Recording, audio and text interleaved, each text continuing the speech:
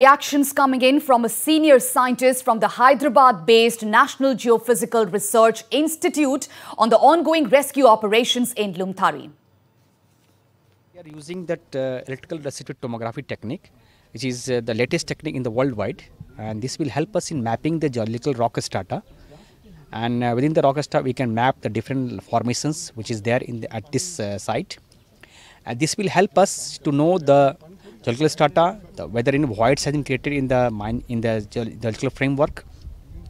This also tells the what are rock types formation depending on the resistivity values and its contrast. And we have already done one small work in the river channel area, just from this place to towards this side up to around a distance around 200 meters in the river flood channel, and we have done a long profile of around 400 meters. So, and then we had done profile from northeast south directions.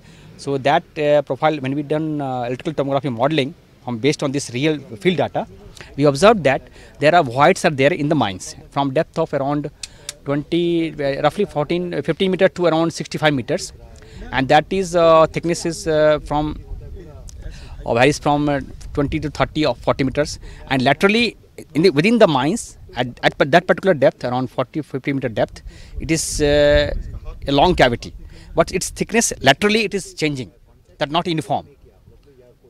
And along with that, we have also mapped toward the southwestern side a geological fault.